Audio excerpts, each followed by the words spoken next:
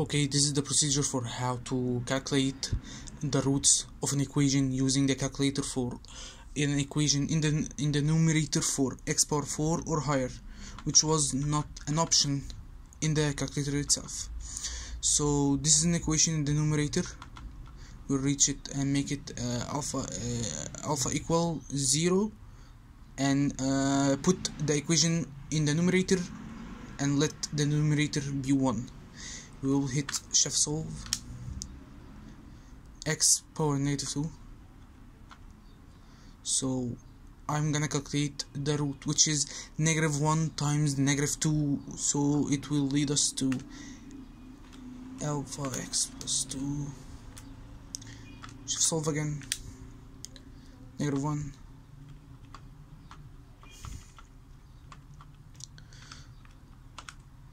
Same manner, shift solve,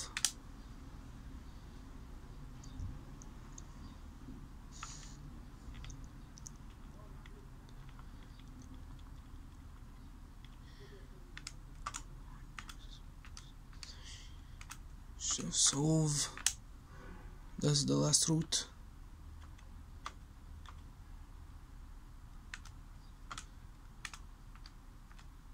So by intuition we have x raised to the power 4, or the highest factor in the numerator is x raised to the power 4, and so does in the denominator, which means that we have all the roots possible for this equation.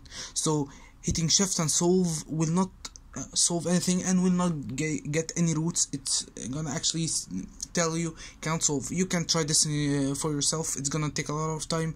I don't appreciate waiting. So for 3 x raised to the power 3 or an equation of third order, you will get 3 roots. Same for the same equations of the x raised to the power 4, you get 4 roots, and so on. So hitting shift and solve, all it's gonna do is actually going to wait a lot. That's pretty much the procedure. It's gonna take a lot of time. I don't have it. You can try it for yourself. It's gonna tell you cannot solve. Anyways, we're gonna try a next equation, which is x raised to square -2 x plus 1.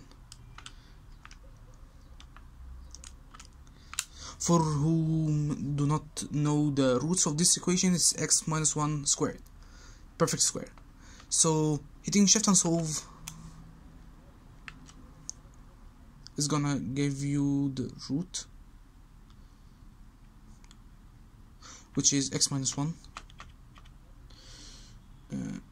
x minus 1 x.